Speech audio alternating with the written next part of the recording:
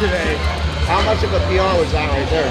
It wasn't. Oh, okay. That's the problem. So what did you do, 960 or 970 before? Yeah, I did 959 in training. So I was hoping for 470, not 440, which is 970. But I guess not today. So yeah. Hey, you got another attempt. So you got another attempt. Yeah. You never know. Not too far off. We'll be back at it one time. Yeah. So I got another meet here in a couple weeks. So. All right. So first off, congratulations on your all-time world record. Thank you. That was pretty awesome. So all-time world record. Walk me through that second deadlift. Well, so originally, I think like my plan was I really wanted 440 kilos, which is 970. That's what I wanted to do on my second attempt the whole time. But after my opener, I decided, you know, I'm a little tired at this point. I needed to just play it safe. I needed to get what I came here to do today, which was to get an all-time world record deadlift and total. So I did that, yeah. So that 953 was putting me to where I could barely break the deadlift record, but then I broke the total record by 20 pounds. So feel really good about it. I never thought that, you know, like a long time ago, I never thought I'd walk into a meet expecting to break a world record total. That was something that I just never thought I would achieve.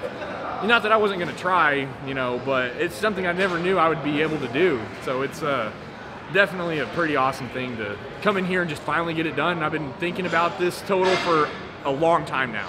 So awesome. What does like some of the self-talk look like before a lift? Like when you're going into that second deadlift, what are you kind of like telling yourself before you get up on the platform? You know, not a lot, because I don't want to think too much. You know what I mean? I just kind of need to think about executing the lift well and not getting too excited by, because my vision kind of just goes black. I don't see the crowd. I didn't really see anything other than the bar and my feet and just getting set up. I kind of just block out everything else because you have to keep your head in it if you want, like, you know, to hit your best lift. You know what I mean? It's you got to keep your head in it and just execute.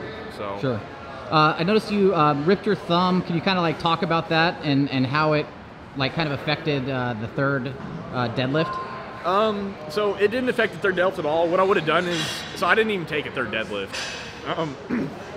because I have a meet in a couple weeks in Russia. Sorry. So I have a meet in Russia in a couple weeks. So I figured after that second attempt, I got the total that I wanted to get today, the total world record. I got the deadlift world record. I'm not really benefiting a lot by getting another pull that I'm probably going to miss afterwards with how that one felt. And I'm completely healthy, so I just decided to walk away and just be done with the meet for the day. So awesome. But the thumb, it just tore and bled a little bit, which is funny because it never happens in training. It's something that'll pretty much only happen at the meet, it seems like. So nice.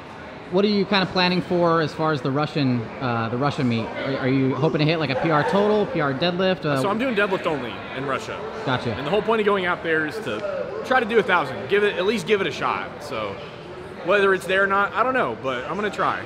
So. Gotcha. And then will Yuri be doing that meet as well? I'm not sure. I haven't talked to him. He just did big dogs, so I'd be surprised if he did this meet too. But I also wouldn't be surprised because he seems like he competes very often. So yeah. So maybe he'll do it. I don't know. I'm sure he'll at least be there, you know, in person. So yeah. Right. When he's like doing the same meet as you, does that kind of elevate your adrenaline, or how does it kind of? Not really. I feel like I kind of just feel the same no matter what at a meet. If anything, it's just a little bit more fun to warm up because me and him warm up together. We kind of talk a little bit of shit to each other and stuff. So it's fun. Yeah, I like hanging out with him and stuff. It's like cool when he's there because when we're warming up together, everybody just like stops and comes over and watches. Sure. So we feel special. It's like it's kind of cool. Awesome. Well, congrats on your PR, and looking forward to what you can pull with the Russian meet. Yeah. So, yeah. Thank you so much.